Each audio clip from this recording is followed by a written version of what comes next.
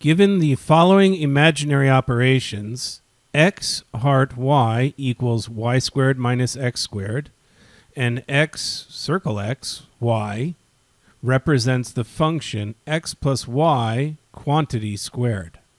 What is the value of minus 14 x circle parentheses 3 heart 5? Okay, so first thing we want to note is we have to follow PEMDAS. So we want to do the parentheses first, the 3 heart function 5, which essentially says square the second value after the heart, that's 5 in this case squared, and subtract from that the first value squared, which is 3 squared. It's 25 minus 9, or 16. So we can rewrite our function. Our function now becomes minus 14 circle x function 16. Well, what in turn is that?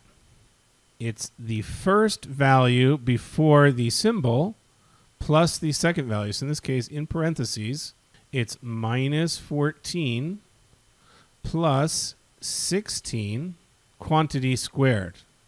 Well, I want to evaluate my parentheses first. Again, 16 minus 14 is just 2 squared. The answer is 4.